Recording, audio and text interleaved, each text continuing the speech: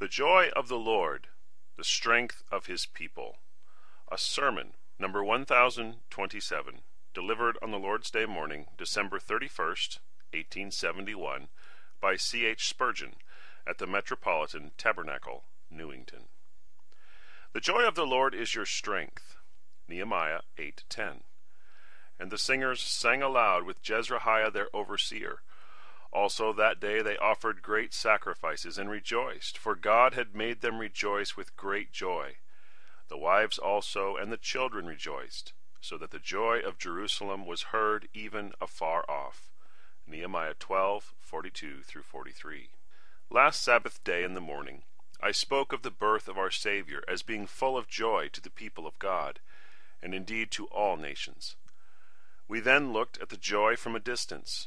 We will now in contemplation draw nearer to it, and perhaps as we consider it and remark the multiplied reasons for its existence, some of those reasons may operate upon our own hearts, and we may go out of this house of prayer ourselves partakers of the exceeding great joy.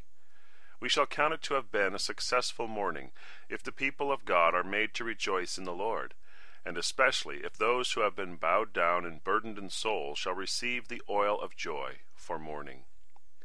It is no mean thing to comfort the Lord's mourners. It is a work specially dear to the Spirit of God, and therefore not to be lightly esteemed. Holy sorrow is precious before God, and is no bar to godly joy. Let it be carefully noted in connection with our first text that abounding mourning is no reason why there should not speedily be seen an equally abundant joy.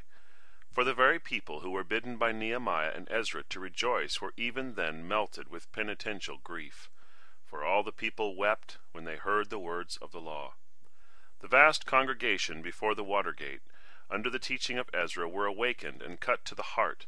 They felt the edge of God's law like a sword, opening up their hearts, tearing, cutting, and killing. And well might they lament. Then was the time to let them feel the gospel's balm and hear the gospel's music, and therefore the former sons of thunder changed their note and became the sons of consolation, saying to them, This day is holy unto the Lord your God. Mourn not, nor weep. Go your way, eat the fat, and drink the sweet, and send portions unto them for whom nothing is prepared. For this day is holy unto our Lord. Neither be ye sorry, for the joy of the Lord is your strength. Now that they were penitent, and sincerely turned to their God, they were bidden to rejoice, as certain fabrics need to be damped before they will take the glowing colors with which they are to be adorned. So our spirits need the bedewing of repentance before they can receive the radiant coloring of delight. The glad news of the gospel can only be printed on wet paper. Have you ever seen clearer shining than that which follows a shower? Then the sun transforms the raindrops into gems. The flowers look up with fresher smiles and faces glittering from their refreshing bath, and the birds from among the dripping branches sing with notes more rapturous because they have paused a while. So, when the soul has been saturated with the rain of penitence, the clear shining of forgiving love makes the flowers of gladness blossom all around. The steps by which we ascend to the palace of delight are usually moist with tears. Grief for sin is the porch of the house beautiful, where the guests are full of the joy of the Lord. I hope, then, that the mourners to whom this discourse shall come will discover and enjoy the meaning of that divine benediction in the Sermon on the Mount. Blessed are they that mourn, for they shall be comforted.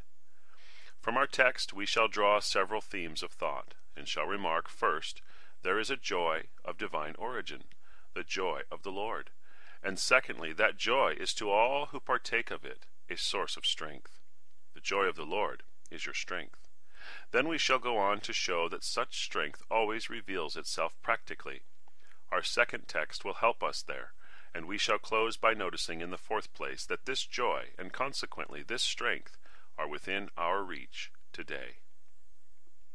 First, there is a joy of divine origin, the joy of the Lord.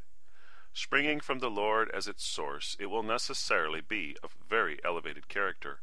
Since man fell in the garden, he has too often sought for his enjoyments where the serpent finds him. It is written, Upon thy belly shalt thou go, and dust shalt thou eat all the days of thy life. This was the serpent's doom. and man, with infatuated ambition, has tried to find his delight in his sensual appetites, and to content his soul with earth's poor dust. But the joys of time cannot satisfy an undying nature, and when a soul is once quickened by the eternal Spirit, it can no more fill itself with worldly mirth, or even with the common enjoyments of life, than can a man snuff up wind and feed thereon.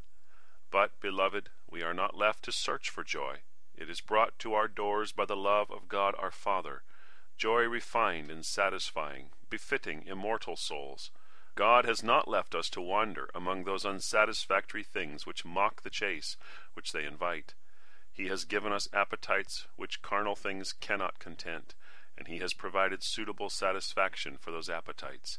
He has stored up at his right hand pleasures for evermore, which even now he reveals by his Spirit to those chosen ones whom he has taught to long for them. Let us endeavor to analyze that special and peculiar pleasure, which is here called the joy of the Lord. It springs from God, and has God for its object. The believer, who is in a spiritually healthy state, rejoices mainly in God himself. He is happy because there is a God, and because God is in his person and character what he is. All the attributes of God become wellsprings of joy to the thoughtful, contemplative believer. For such a man says within his soul, all these attributes of my God are mine. His power, my protection. His wisdom, my guidance. His faithfulness, my foundation. His grace, my salvation. He is a God who cannot lie, faithful and true to his promise. He is all love, and at the same time infinitely just, supremely holy. Why, the contemplation of God to one who knows that this God is his God forever and ever is enough to make the eyes overflow with tears, because of the deep, mysterious, unutterable bliss which fills the heart. There was nothing in the character of Jupiter, or any of the pretended gods of the heathen, to make glad a pure and holy spirit. But there is everything in the character of Jehovah, both to purify the heart and to make it thrill with delight. How sweet is it to think over all the Lord has done, how he has revealed himself of old, and especially how he has displayed his glory in the covenant of grace and in the person of the Lord Jesus Christ. How charming is the thought that he has revealed himself to me personally, and made me to see him, my Father, my friend, my helper, my God. Oh, if there be one word out of heaven that cannot be excelled, even by the brightness of heaven itself, it is this word, my God, my Father. And that sweet promise, I will be to them a God, and they shall be to me a people. There is no richer consolation to be found. Even the Spirit of God can bring nothing home to the heart of the Christian more fraught with delight than that blessed consideration. When the child of God, after admiring the character and wondering at the acts of God, can all the while feel, he is my God. I have taken him to be mine. He has taken me to be his. He has grasped me with the hand of his powerful love. Having loved me with an everlasting love, with the bands of loving kindness has he drawn me to himself. My beloved is mine, and I am his.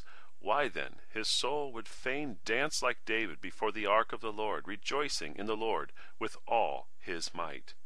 A further source of joy is found by the Christian who is living near to God in a deep sense of reconciliation to God, of acceptance with God, and yet beyond that, of adoption and close relationship to God. Does it not make a man glad to know that though once his sins had provoked the Lord, they are all blotted out, not one of them remaineth? Though he once was estranged from God and far off from him by wicked works, yet he is made nigh by the blood of Christ. The Lord is no longer an angry judge, pursuing us with a drawn sword, but a loving Father into whose bosom we pour our sorrows, and find ease for every pang of heart. Oh, to know, beloved, that God actually loves us! I have often told you I cannot preach upon that theme, for it is a subject to muse upon in silence, a matter to sit by the hour together and meditate upon. The infinite, to love an insignificant creature, an ephemera of an hour, a shadow that declineth. Is not this a marvel? For God to pity me, I can understand. For God to condescend to have mercy upon me, I can comprehend. But for him to love me, for the pure to love a sinner, for the infinitely great to love a worm, is matchless, a miracle of miracles. Such thoughts must comfort the soul. And then add to this that the divine love has brought us believers into actual relationship with God, so that we are his sons and daughters. This again is a river of sacred pleasure. Unto which of the angels said he at any time, Thou art my son? No minister of flame, though perfect in obedience, has received the honor of adoption. To us, even to us frail creatures of the dust, is given a boon denied to Gabriel, for through Jesus Christ, the firstborn, we are members of the family of God. Oh, the abyss of joy which lies in sonship with God and joint heirship with Christ! Words are vain here. Moreover, the joy springing from the spirit of adoption is another portion of the Father's bliss.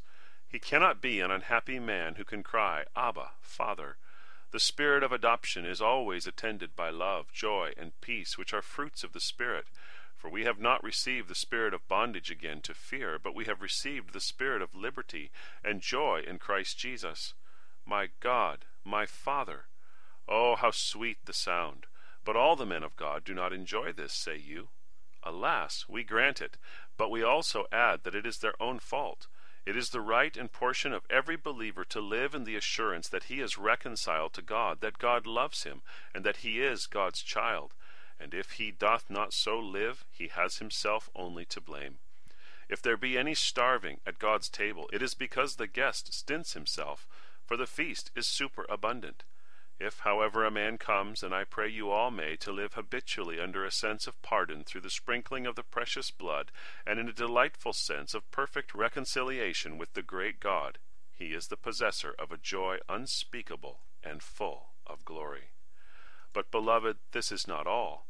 The joy of the Lord in the Spirit springs also from an assurance that all the future, whatever it may be, is guaranteed by divine goodness. That being the children of God, the love of God towards us is not of immutable character, but abides and remains unchangeable. The believer feels an entire satisfaction in leaving himself in the hands of eternal and immutable love. However happy I may be today, if I am in doubt concerning tomorrow, there is a worm at the root of my peace. Although the past may now be sweet in retrospect, and the present fair in enjoyment, yet if the future be grim with fear, my joy is but shallow. If my salvation be still a matter of hazard and jeopardy, unmingled joy is not mine, and deep peace is still out of my reach. But when I know that he whom I have rested in hath power and grace enough to complete that which he hath begun in me and for me, when I see the work of Christ to be no halfway redemption, but a complete and eternal salvation, when I perceive that the promises are established upon an unchangeable basis, and are yea and amen in Christ Jesus, ratified by oath and sealed by blood, then my soul hath perfect contentment. It is true that looking forward there may be seen long avenues of tribulation, but the glory is at the end of them. Battles may be foreseen, and woe unto the man who does not expect them, but the eye of faith perceives the crown of victory. Deep waters are mapped upon our journey, but faith can see Jehovah fording these rivers with us, and she anticipates the day when we shall ascend the banks of the hither shore and enter into Jehovah's rest. When we have received these priceless truths into our souls, we are satisfied with favor and full of the goodness of the Lord. There is a theology which denies to believers this consolation. We will not enter into controversy with it, but sorrowfully hint that a heavy chastisement for the errors of that system of doctrine lies in the loss of the comfort which the truth would have brought into the soul. For my part, I value the gospel not only for what it has done for me in the past, but for the guarantees which it affords me of eternal salvation. I give unto my sheep eternal life, that they shall never perish, neither shall any pluck them out of my hand. Now, beloved, I have not yet taken you into the great deeps of joy. Though these streams are certainly by no means shallow, there is an abyss of delight for every Christian when he comes into actual fellowship with God.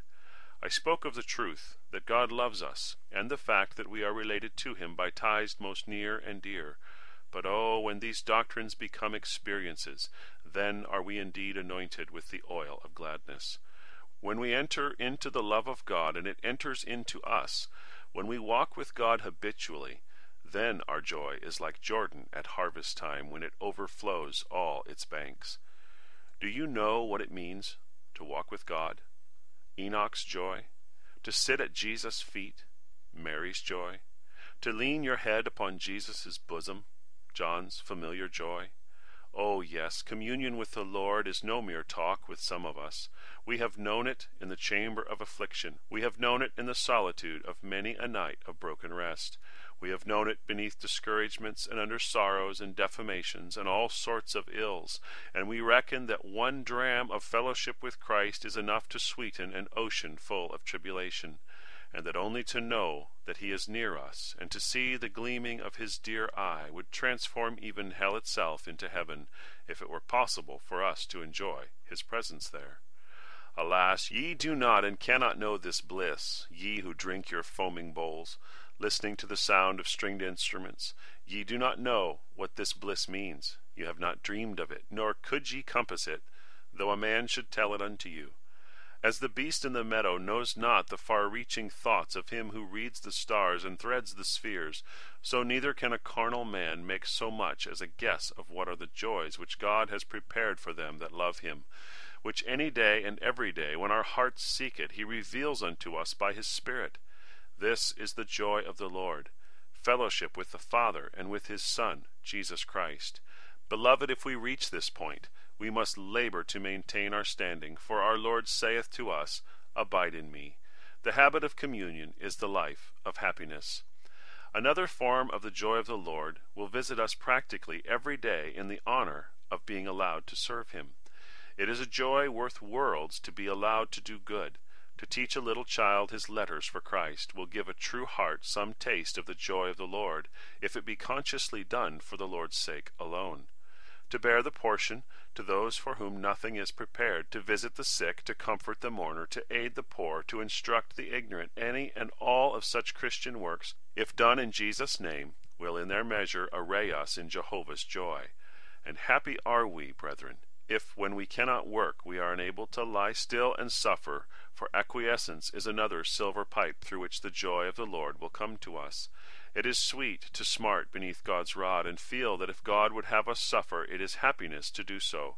To fall back with the faintness of nature, but at the same time with the strength of grace, and say, Thy will be done.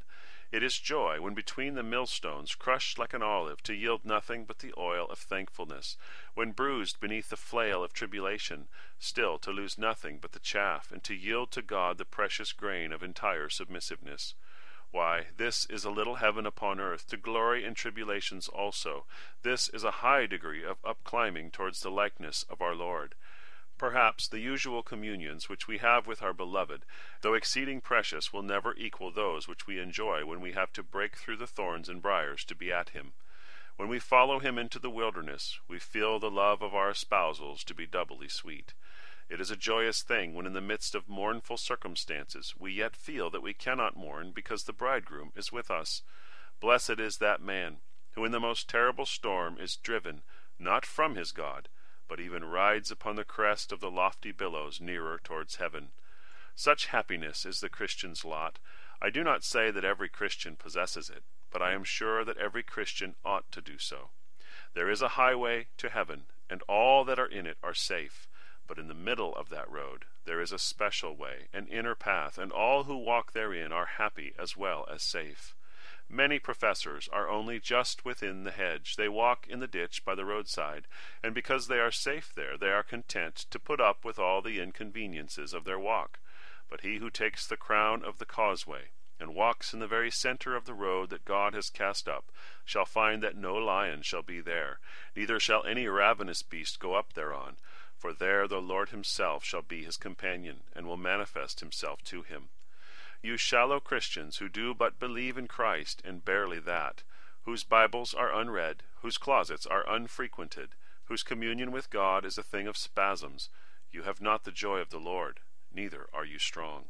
I beseech you, rest not as you are, but let your conscious feebleness provoke you to seek the means of strength, and that means of strength is to be found in the pleasant medicine, sweet as it is profitable, the delicious and effectual medicine of the joy of the Lord.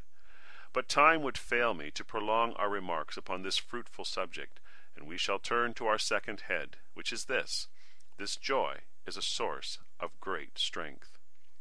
Very rapidly let us consider this thought. It is so because joy arises from considerations which always strengthen the soul. Very much of the depth of our piety will depend upon our thoughtfulness. Many persons, after having received a doctrine, put it by on the shelf. They are orthodox, they have received the truth, and they are content to keep that truth on hand as dead stock. Sirs, of what account can this be to you, to store your garners with wheat, if you never grind the corn for bread, or sow it in the furrows of your fields? He is the joyful Christian who uses the doctrines of the gospel for spiritual meat, as they were meant to be used. Why, some men might as well have a heterodox creed as an orthodox one, for all the difference it makes to them. Having the notion that they know, and imagining that to know sufficeth them, they do not consider, contemplate, or regard the truths which they profess to believe, and consequently they derive no benefit from them. Now to contemplate the great truths of divine election, of eternal love, of covenant engagements, of justification by faith through the blood of Christ, and the indwelling and perpetual abiding of the Holy Ghost in his people, to turn over these things is to extract joy from them, and this also is strengthening to the mind. To press the heavenly grapes by meditation, and make the red wine flow forth in torrents, is an exercise as strengthening as it is exhilarating. Joy comes from the same truths which support our strength, and comes by the process of meditation. Again, the joy of the Lord within us is always the sign and symbol of strong spiritual life. Holy vivacity betokens spiritual vigor. I said that he who had spiritual joy gained it by communion with God, but communion with God is the surest fosterer of strength. You cannot be with a strong God without getting strength yourself, for God is always a transforming God. Regarding the looking upon him, our likeness changes, till we become, in our measure, like our God. The warmth of the south of France, of which you often hear so much, does not spring from soft balmy winds, but from the sun. At sunset the temperature falls. You shall be on one side of the street in Italy, and think it May. Cross the street into the shade, and it is cold as January. The sun does it all. A man who walks in the sunlight of God's countenance, for that very reason, is warm and strong. The sunlight of joy usually goes with the warmth of spiritual life. As the light of joy varies, so does the warmth of holy strength. He who dwells in the light of God is both happy and strong. He who goes into the shade and loses the joy of the Lord becomes weak at the same time. So the joy of the Lord becomes our strength, as being an indicator of its rise or fall. When a soul is really vigorous and active, it is like the torrent which dashes down the mountainside, which scorns in winter to own the bonds of frost. In a few hours the stagnant pools and slowly moving streams are enchained in ice. But the Snow King must bring forth all his strength ere he can manacle the rushing torrent. So when a soul dashes on with the sacred force of faith, it is hard to freeze it into misery. Its vigor secures its joy. Furthermore, the man who possesses the joy of the Lord finds it his strength in another respect, that it fortifies him against temptation. What is there that he can be tempted with? He has more already than the world can offer him as a reward for treachery. He is already rich. Who shall ensnare him with the wages of unrighteousness? He is already satisfied. Who is he that can seduce him with pleasing baits? Shall such a man as I flee? The rejoicing Christian is equally proof against persecution. They may well afford to be laughed at, who win at such a rate as he does. You may scoff, saith he, but I know what true religion is within my soul, and your scoffing will not make me relinquish the pearl of great price. Such a man is moreover made strong to bear affliction, for all the sufferings put upon him are but the few drops of bitterness cast into his cup of bliss, to give a deeper tone to the sweetness which absorbs them. Such a man becomes strong for service too. What can he not do who is happy in his God? By his God he leaps over a wall, or breaks through a troop. Strong is he too for any kind of self-sacrifice. To the God who gives him all, and remains to him as his perpetual portion, such a man gives up all that he has, and thinks it no surrender. It is but laying up his treasure in his own peculiar treasure house, even in the God of his salvation. A joyous man, such as I have now in my mind's eye, is to all intents and purposes a strong man. He is strong in the calm, restful manner. Whatever happens, he is not ruffled or disturbed. He is not afraid of evil tidings. His heart is fixed, trusting in the Lord. The ruffled man is ever weak. He is in a hurry, and doth all things ill. The man full of joy within is quiet. He bides his time, and croucheth in the fullness of his strength. Such a man, though he is humble, is firm and steadfast. He is not carried away with every wind or bowed by every breeze. He knows what he knows, and holds what he holds, and the golden anchor of his hope enters within the veil, and holds him fast. His strength is not pretentious, but real. The happiness arising from communion with God breeds in him no boastfulness. He does not talk of what he can do, but he does it. He does not say what he could bear, but he bears all that comes. He does not himself always know what he could do. His weakness is more apparent to himself because of the strength which the Holy Ghost puts upon him. But when the time comes, his weakness only illustrates the divine might, while the man goes calmly on, conquering and to conquer. His inner light makes him independent of the outward sun. His secret granaries make him independent of the outer harvest. His inward fountains place him beyond dread, though the brook Cherith may dry up. He is independent of men and angels, and fearless of devils. All creatures may turn against him if they please, but since God himself is his exceeding joy, he will not miss their love, nor mourn their hate. He standeth where others fall. He sings where others weep. He wins where others fly. He glorifies his God where others bring dishonor on themselves and on the sacred name. God grant us the inward joy which arises from real strength and is so linked with it as to be part of its cause. But now I must hasten on to notice in the third place that this strength leads to practical results. I am sure I shall have your earnest attention to this, because in many of you I have seen the results follow of which I now speak. I would not flatter anyone, but my heart has been full of thanksgiving to the God of all grace when I have seen many of you rejoicing in the Lord under painful circumstances and producing the fruits of a gracious strength. Turn then to the second text, and there you shall observe some of the fruits of holy joy and pious strength. First, it leads you to great praise. The singers sang aloud. Their minstrelsy was hearty and enthusiastic. Sacred song is not a minor matter.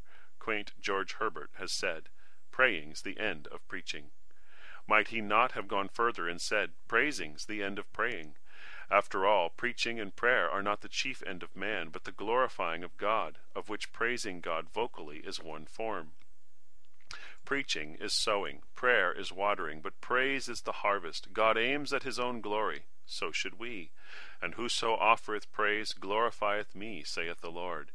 Be ye diligent then to sing his praises with understanding. We have put away harps and trumpets and organs. Let us mind that we really rise above the need of them. I think we do well to dispense with these helps in the typical dispensation. They are all inferior in the music to the human voice. There is assuredly no melody or harmony like those created by living tongues, but let us mind that we do not put away an atom of the joy. Let us be glad when in the congregation we unite in psalmody. It is a wretched thing to hear the praises of God rendered professionally, as if the mere music were everything. It is horrible to have a dozen people in the table pews singing for you as if they were proxies for the whole assembly. It is shocking to me to be present in places of worship where not a tenth of the people ever venture to sing at all, and these do it through their teeth so very softly that one had need of a microscope invented for his ears to enable him to hear the dying strain. Out upon such mumbling and murdering of the praises of God, if men's hearts were joyous and strong, they would scorn such miserable worship. In this house we all try to sing, but might we not have more praise services? We have had a praise meeting every now and then. Ought we not to hold a praise meeting every week? Should not the prayer meeting be more than ever cheered by praise? The singing of God's people should be, and if they were more full of divine strength, would be, more constant and universal. How sinners chant the praise of Bacchus in the streets! You can hardly rest in the middle of the night, but what unseemly sounds of revelry startle you! Shall the votaries of wine sing so lustily, and shall we be silent?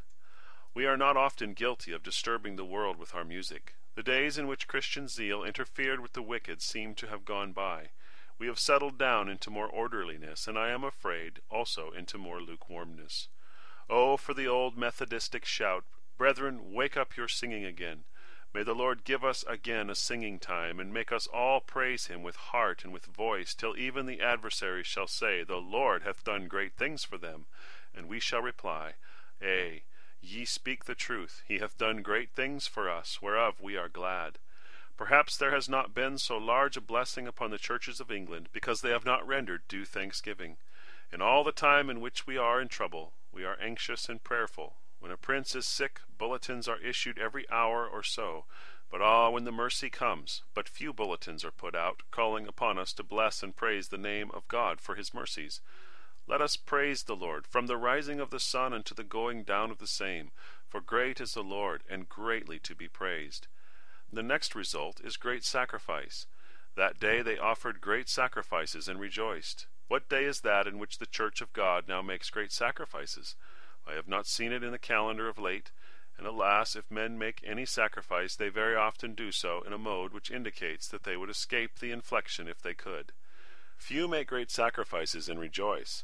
You can persuade a man to give a considerable sum. A great many arguments at last overcome him, and he does it because he would have been ashamed not to do it. But in his heart he wishes you had not come that way, and had gone to some other donor. That is the most acceptable gift to God, which is given rejoicingly. It is well to feel that whatever good your gift may do to the church, or the poor, or the sick, it is twice as much benefit to you to give it. It is well to give because you love to give, as the flower which pours forth its perfume because it never dreamed of doing otherwise, or like the bird which quivers with song because it is a bird and finds a pleasure in its notes, or like the sun which shines not by constraint but because being a sun it must shine, or like the waves of the sea which flash back the brilliance of the sun because it's their nature to reflect and not to hoard the light. Oh, to have such a grace in our hearts that we shall joyfully make sacrifices unto our God. The Lord grant that we may have much of this, for the bringing of the tithes into the storehouse is the way to the blessing, as saith the Scripture, Bring ye all the tithes into the storehouse, that there may be meat in thine house, and prove me now herewith, saith the Lord of hosts, if I will not open you the windows of heaven, and pour you out a blessing, that there shall not be room enough to receive it. Next to that, there are sure to follow other expressions of joy. They rejoiced, for God had made them to rejoice with great joy. It was not all singing and giving. When the wheels of the machine are well oiled, the whole machine goes easily, and when a man has the oil of joy, then his business and his family, the wheels of his nature, glide along sweetly and harmoniously, because he is a glad and a happy man. There are some professors who imagine the sorrow of the Lord to be their strength. They glory in the spirit of bondage and in an unbelieving experience, having great acquaintance with the corruption of their hearts, sometimes of a rather too practical character. They make the deformities of the saints to be their beauty spots, and their faults to be their evidences. Such men denounce all who rejoice in the Lord, and only tolerate unbelieving. Their strength lies in being able to take you through all the catacombs of nature's darkness, and to show you the rottenness of their evil hearts. Well, such strength as that let those have who will, but we are persuaded that our text is nearer to wisdom. The joy of the Lord is your strength. While we know something of our corruption and mourn it, know something of the world's troubles, and sometimes lament as we bear them, yet there is a joy in the perfect work of Christ, and a joy in our union to him which uplifts us far above other considerations. God becomes to us such a strength that we cannot help showing our joy in our ordinary life. But then the text tells us that holy joy leads to family happiness. The wives also and the children rejoiced. It is so in this church. I have lately seen several children from households which God has blessed, and I have rejoiced to see that father and mother know the Lord, and that even the last of the family has been brought to Jesus. O happy households, where the joy is not confined to one, but where all partake of it. I dislike much that Christianity which makes a man feel, if I go to heaven, it is all I care for. Why, you are like a German stove which I found in the room of a hotel the other day, a kind of stove which required all the wood they could bring up merely to warm itself, and then all the heat went up the chimney. We sat around it to make it warm, but scarce a particle of heat came forth from it to us. Too many need all the religion they can get to cheer their own hearts, and their poor families and neighbors sit shriveling in the cold of ungodliness. Be like those well-constructed stoves of our own houses, which send out all the heat into the room. Send out the heat of piety into your house, and let all the neighbors participate in the blessing. For so the text finishes, the joy of Jerusalem was heard afar off. The joy of the Lord shall be observed throughout our neighborhood, and many who might otherwise have been careless of true religion will then inquire, what makes these people glad, and create such happy households? Your joy shall thus be God's missionary. And now I have to close. This joy, this strength, are both within our reach. For the Lord had made them glad with great joy. God alone can give us this great joy. Then it is within the reach of any, for God can give it to one as well as to another. If it depended upon our good works or our natural abilities, some of us could never reach it. But if God is the source and giver of it, he may give it to me as well as to thee, my brother, and to thee as well as to another. What was the way in which God gave this joy? Well, first he gave it to these people by their being attentive hearers. They were not only hearers, but they heard with their ears. Their ears were into the word. It was read to them, and they sucked it in, receiving it into their souls. An attentive hearer is on the way to being a joyous receiver. Having heard it, they felt the power of it, and they wept. Did that seem the way to joy? It was. They received the threatening of the law with all their terrors into their soul. They allowed the hammer of the word to break them in pieces. They submitted themselves to the word of reproof. Oh, that God would incline you to do the same, for this again is the way in which God gives joy. The word is heard, the word is felt. Then after this, when they had felt the power of the word, we see that they worshipped God devoutly. They bowed the head. Their postures indicated what they felt within. Worshippers who with penitent hearts really adore God will never complain of weary Sabbaths. Adoration helps us into joy.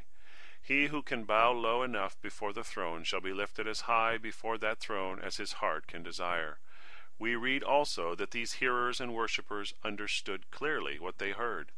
Never be content with hearing a sermon unless you can understand it. And if there be a truth that is above you, strain after it, strive to know it. Bible reader, do not be content with going through the words of the chapter. Pray the Holy Ghost to tell you the meaning, and use the proper means for finding out that meaning. Ask those who know, and use your own enlightened judgment to discover the sense. When shall we have done with the formalism of worship, and come into living adoration? Sometimes, for all the true singing that there is, the song might as well be in Latin or Greek. Oh, to know what you are singing, to know what you are saying in prayer, to know what you are reading, to get at it, to come right into it, to understand it. This is the way to holy joy. And one other point. These people, when they had understood what they had devoutly heard, were eager to obey. They obeyed not only the common points of the law in which Israel of old had furnished them with examples, but they found out an old institution which had been buried and forgotten. What was that to them? God had commanded it, and they celebrated it, and in so doing this peculiar joy came upon them. Oh, for the time when all believers shall search the word of God, when they shall not be content with saying, I have joined myself with a certain body of Christians, and they do so and so, therefore I do so. May no man say to himself any longer, such is the rule of my church, but may each say, I am God's servant, and not the servant of man. Not the servant of 39 articles, of the prayer book, or the catechism. I stand to my own master, and the only law book I acknowledge is the book of his word, inspired by his Spirit. O blessed day when every man shall say, I want to know wherein I am wrong. I desire to know what I am to do. I am anxious to follow the Lord fully. Well then, if your joy in God leads you to practical obedience, you may rest assured it has made you strong in the very best manner. Beloved brothers and sisters, we had, before I went away for needed rest, a true spirit of prayer among us. I set out for the continent joyfully, because I left with you the names of some 80 persons proposed for church membership. My beloved officers with great diligence have visited these and others, and next Lord's Day we hope to receive more than 100, perhaps 120 fresh members into the church. Blessed be God for this. I should not have felt easy in going away if you had been in a barren, cold, dead state. But there was a real fire blazing on God's altar, and souls were being saved. Now I desire that this gracious zeal should continue and be renewed. It has not gone out in my absence, I believe, but I desire now a fresh blast from God's Spirit to blow the flame very vehemently. Let us meet for prayer tomorrow, and let the prayer be very earnest, and let those wrestlers who have been moved to agonizing supplication renew the ardor and fervency of their desires. And may we be a strong people, and consequently a joyous people, in the joy of the Lord. May sinners in great numbers look unto Jesus and be saved. Amen and amen.